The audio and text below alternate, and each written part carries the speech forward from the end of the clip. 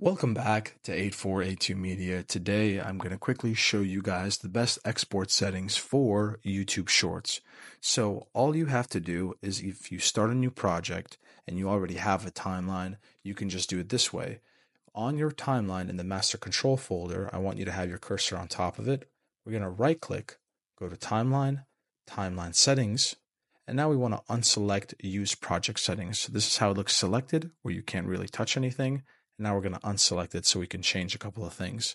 Now underneath format where timeline resolution, we want to go right over here and manually type in 1080 by 1920. You won't be able to actually go to timeline resolution up here and find it, and you're going to have to manually type it in. Now click OK. Now we've successfully created the correct frame size for our timeline.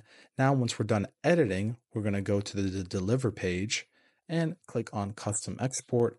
Give this video a name, choose the location we want to export it to. Now under video, make sure the format is MP4, the codec is H.264, and now the last thing is the bitrate, and this is where the bitrate is.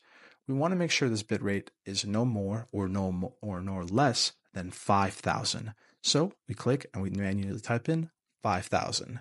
Now you're completely done. You can click add to render queue and go to render all, and now it will successfully export with the right export settings for YouTube Shorts. Thank you guys for watching and have a great day.